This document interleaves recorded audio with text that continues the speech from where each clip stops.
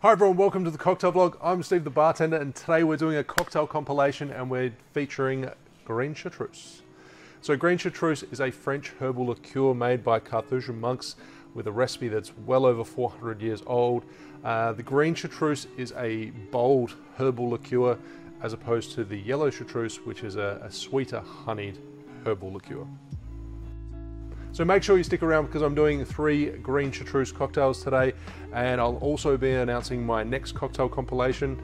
But before I get started, I just want to do a massive shout out to the people who have bought the back bar, meaning they have purchased a bottle for me to use today, specifically Steve for buying Green Chartreuse, the featured liqueur in this cocktail video. Trevor for the Plantation Overproof Rum, which is a Caribbean rum from 3 different islands. And then we've got Amanda McD for the Old Forester Bourbon, and Sarah for the Angostura Age Rum, number 7-year Age Rum. Thank you guys, hugely appreciated, and also a massive shout out to all the people on Patreon that continue to support me and make these videos possible. I now have some merch available on the Patreon, so I'll leave a link in the description for you guys to check it out. You can have a mug with my name on it, or a shirt. I find it weird. If you guys want that, it's on Patreon, check it out. It can't be a Green Chartreuse compilation without the last word, which is probably the most well-known Green Chartreuse cocktail. It's been around since around the 1920s, around Prohibition era in the States. 4-ingredient cocktail, it's herbal, it's gin-based, equal parts, one of those super easy cocktails to remember. 3/4 ounce, 22.5 ml of Green Chartreuse, sits at 55%. And then your preferred gin, I'm using Beefeater, which is a London Dry. Same measurement, 3/4 ounce, 22.5 ml. And a maraschino, I'm using Luxardo, 22.5 ml. And fresh lime.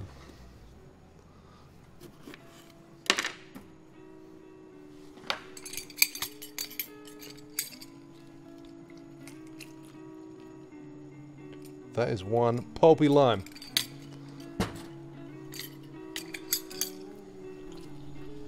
It's like no juice coming out.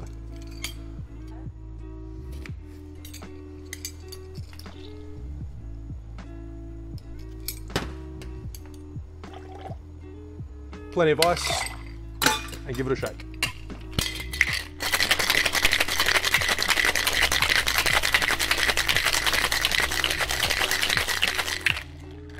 Into a chilled cocktail glass, a Nicanora or a coupe glass. And this lime is extra pulpy, so I'm going to fine strain. It's got a really nice, beautiful green lime color to it from the Green Chartreuse and the fresh lime juice. And garnish with a maraschino cherry. So there you have a last word. If you want to, you can also play around with the gin component, change it to an Irish whiskey and you've got a Dublin Minstrel, change it to Mezcal and you've got a Last of the Oaxacans.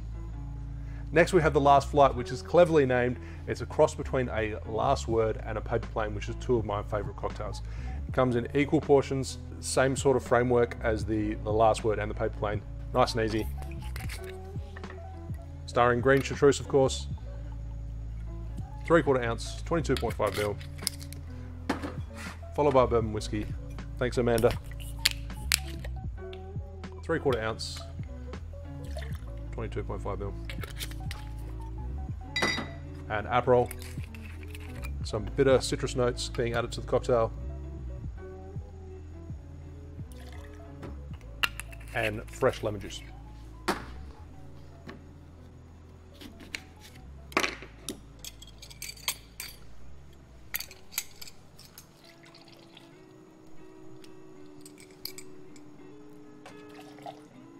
So 3/4 ounce, 22.5 ml of each ingredient. Add ice, give it a shake.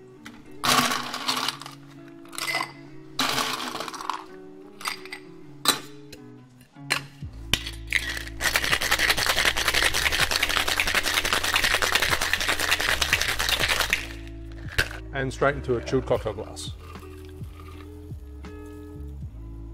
And garnish it with a citrus wheel or a maraschino cherry. There you have a Last Flight. And on to cocktail number 3, the Bywater. This is a creation of Chris Hanna. He's a veteran bartender and worked at French 75 in New Orleans. Now this is a simplified version. I'll leave some more detail in the description below of some of the other recipes, but I prefer to keep this simple one for you guys to try at home. You can use a different rum if you like to, but this is his preferred rum, which is the Plantation Overproof. So this sits at 69%. It's going to stand up to the chartreuse that's in the cocktail. It calls for 52.5 ml, 1 3/4 ounce, then 22.5 ml of green chartreuse. Cheers.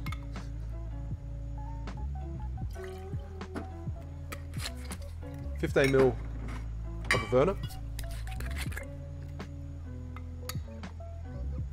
So one of his other versions does call for a Mare Pecan, which is a more orange forward Amaro.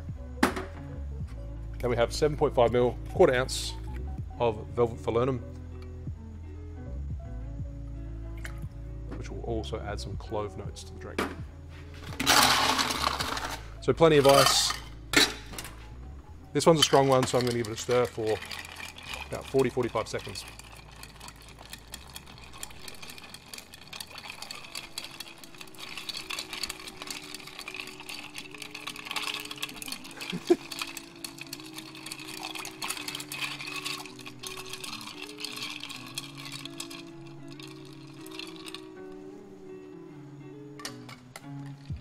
Straight into a coupe glass.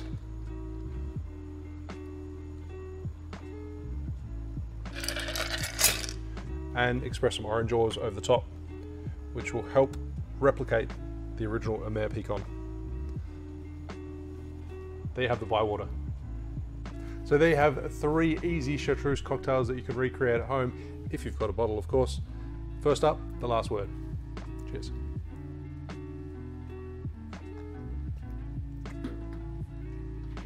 A beautiful way to showcase chartreuse.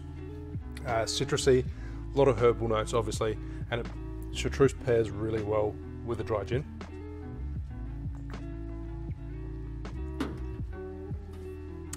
It's exactly what you'd expect. It's a combination of a paper plane and a last word.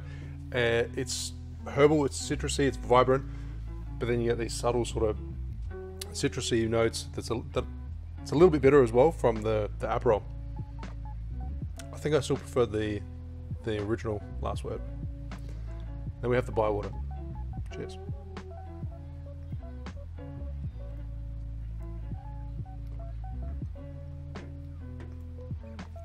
I really like that. It is extremely potent. You've got 3/4 of an ounce of a 55% green chartreuse. You've got almost 2 ounces of an overproof rum that sits at 69%. I do like the use of the overproof because it does stand up to the herbal tones and the complexity of the green chartreuse. So you've got a lot more vanilla and caramel notes in this one, but it's incredibly strong. But it's tasty.